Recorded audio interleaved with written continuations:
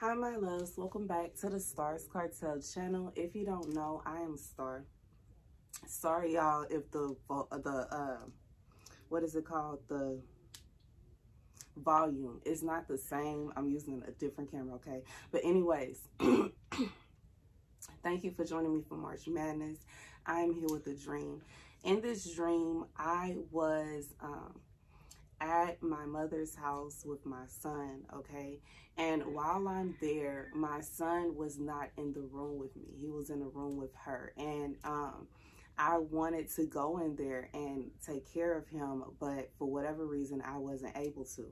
And instead of getting upset, instead of getting frustrated, instead of trying to start a big battle behind it, I decided to go into my room and do my nails, okay? Which I literally need to do right now. But anyways, that's what I decided to do.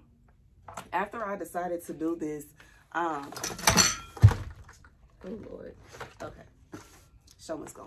Okay, so after I decided to do this, my son actually decided to come in the room with me and lay down with me and start to hang out with me on his own. The scripture comes from Song of Songs and 6. Where has your lover gone, O most beautiful among women? Where has your lover gone, that we may seek him with you? My lover has come down to his garden, to the beds of spice, to browse in the garden, and to gather lilies. My lover belongs to me, and I to him. He browses among the lilies. Oh, okay. So I feel like that's so sweet. This could be a message for someone. You are not able to spend as much time with your children as possible, regardless if your children are still very young or if your children are adults and you miss them. You know, I just feel like the love that a mom has for her babies is so like divine. It's like it's a unspoken type of love, a real mom, okay? And I just feel like this is someone, you are a mother with no complications. You love your child without a doubt. You would do anything for your child, and you may feel right now that there is someone keeping you or hindering you from seeing your child. And I can understand, because I think last week or a couple weeks ago, my son had an event at school, and I was so upset, even though like I didn't show it, because I have made a promise to myself that I will not allow anything to stress me out, to make me upset, to make me angry. But I was very upset that I did not know anything. I was very upset that there was no provision. No one even bothered to say, do you want to go? It really hurt my feelings. Because as you guys know, I don't have a car. I have a scooter. I don't even have a way to get out there. And it just really felt very unfair to me. It felt very hurtful to me, you know. And like when it comes to my son, the agreement was that if anything like that came about, like if it's a situation where he has some kind of award ceremony, or if he's in a play, or if he's in anything like that, that I would be able to go, you know. And I understand that, you know, things have changed. Like, I'm married, his dad's married, and that can cause, you know, like that adds a lot into it. But at the same time, it's not like we're trying to do anything, you know what I'm saying? And I can even understand where like his wife may feel some kind of way, because I honestly, I don't want my husband to be around his ex. Like, I don't. But, and it's not even in a mean way. It's not that I don't like her. It's not that I have beef with her.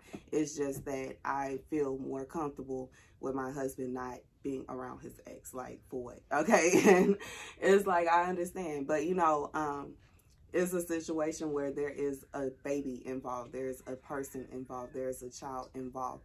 And I remember being a child, and my parents did not get along. And I was very hurt by my father not being able to make it to my dance recitals. I may have danced in thousands of recitals, and my dad only made it to 2, and it is very hurtful. And it's not that he didn't enjoy it, because he told me that he enjoyed being able to see me dance. He enjoyed being able to dance with me. My last time on the field, As a dancer, we did a father-daughter dance for our last dance, and a special tribute to all the singers, and it was beautiful. It was very emotional for me that my father came, you know. And I just feel like for whomever this is for, like, I just feel like God is saying that he sees, and it is not fair to you. But the thing that gets me is it is more hurtful to the child than it is to the parent. The child is the one that will carry that pain, and the child will carry that pain into adulthood. And while it can be very frustrating, it can be very like, it can cause a lot of tension, you know, in relationships when there's a situation where there are stepchildren and there are step parents. But it is very unfair to the child for their childhood to be affected by the adults and their nonsense, okay, to be honest, and their feelings and their emotions. And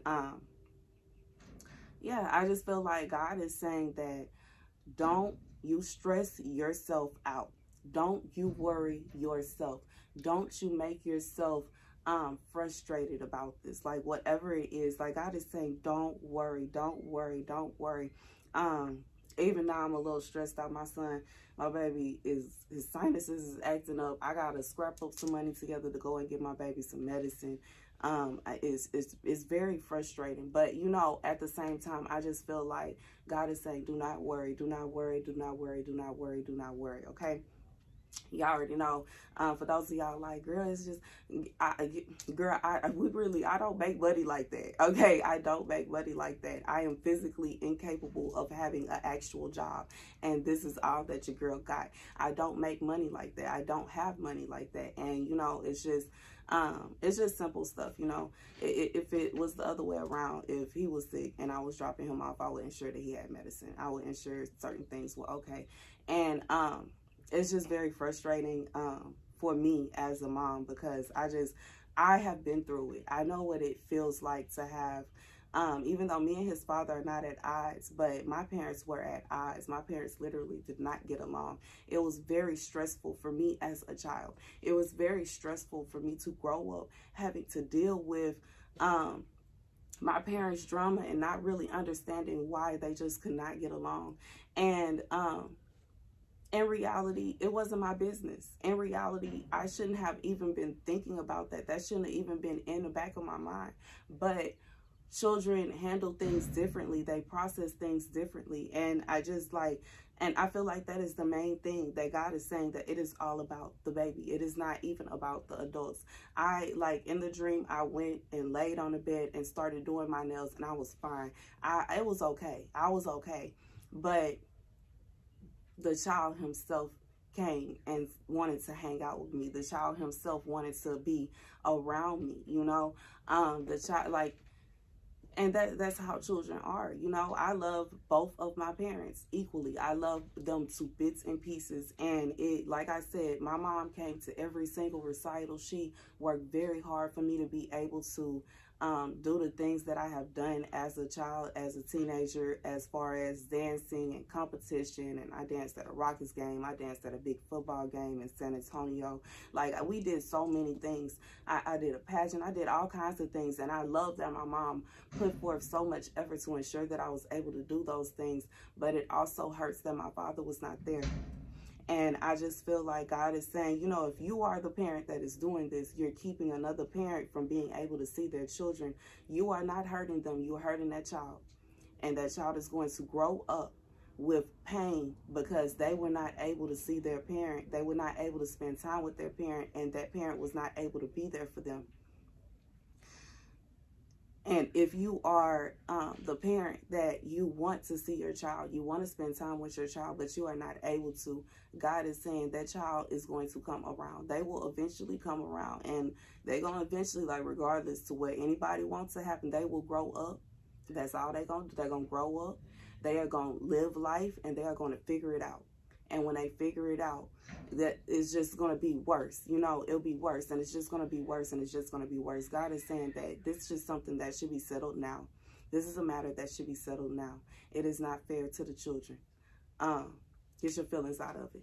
That's the message. Thank you guys for watching. Be sure to like, share, and subscribe. Thank you for joining me for March Madness, and I'll see you guys later. Deuces.